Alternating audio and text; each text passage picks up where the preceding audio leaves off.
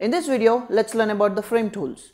Frame tools are three types, and basically frames are used to place the images in InDesign.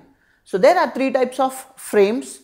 The first one is rectangle frame tool, second one is ellipse frame tool, and the third one is polygon frame tool. Rectangle frame tool creates either a square or a rectangle frame in which the image can be placed in the same shape.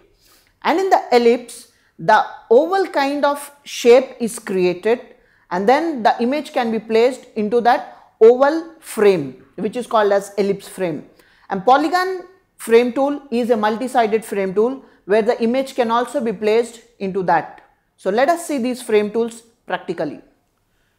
To know about the frame tools practically, let us click on this icon.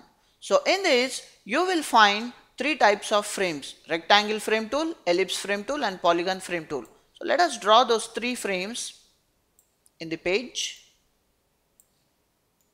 ellipse and polygon.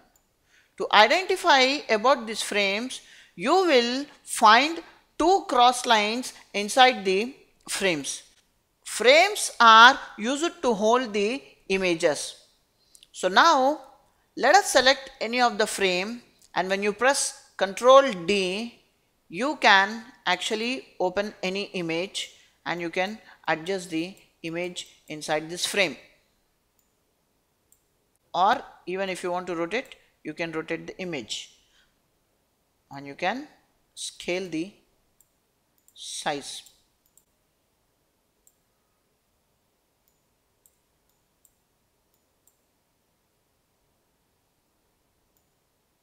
You can select another frame, Ctrl D, choose another image, clicking on it, scale,